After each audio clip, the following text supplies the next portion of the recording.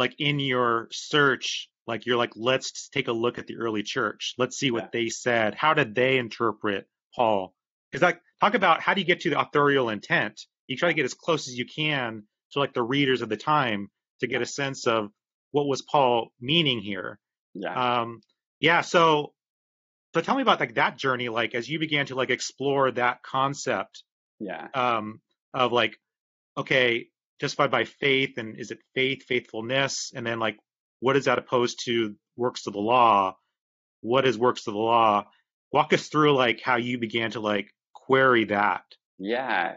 So for me, I had always, from what I knew about the early church, I'd always just held a high view of it without really knowing a whole lot.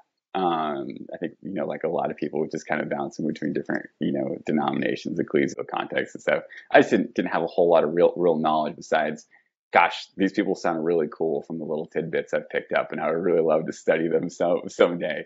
And I already had, kind of a high view to go and start with. And some of that is just, just based off of, if you're thinking in relation to scriptural interpretation, like these are people who share the same context. They're people who are, historically, they're so much closer and have such closer ties than we can ever possibly hope to go and to reconstruct by, the best of methods that we can go and come up with. There's a quote from C.S. Lewis, which you probably come across, that features in the conclusion of the book, from his Fern Seed and Elephants, which just kind of says, the idea that we as sort of modern people can go and reconstruct everything perfectly, and that everybody in, the original context, just, who understood the culture, who understood everything, that they didn't get this. This idea is so preposterous that I almost don't know how to engage with it.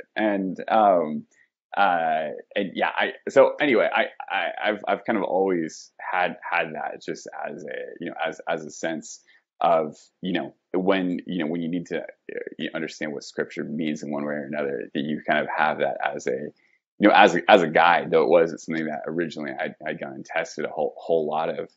I really got into, when I started at Regent College, I had a chance to start reading through the early church fathers, and was just blown away.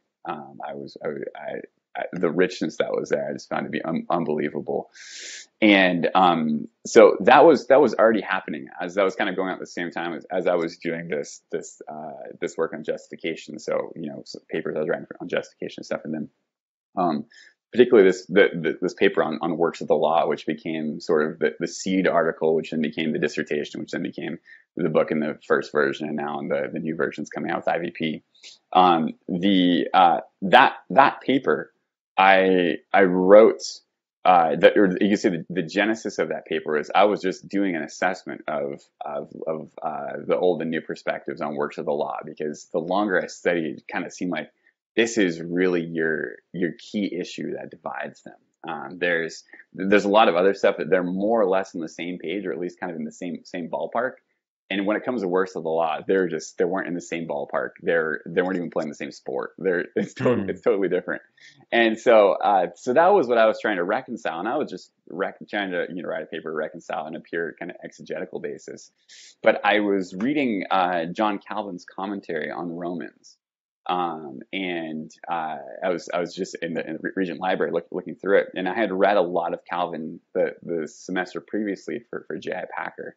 So I've gotten really used to the way that he goes and writes, and just rhetorically the way that he goes and operates.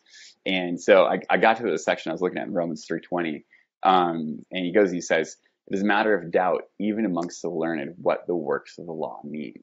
And then he goes, which I thought, well, that's a really interesting admission.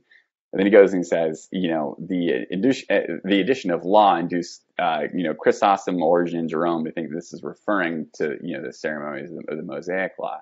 And then he goes and he proceeds to say, I'm aware that St. Augustine has a different position from what I'm saying too.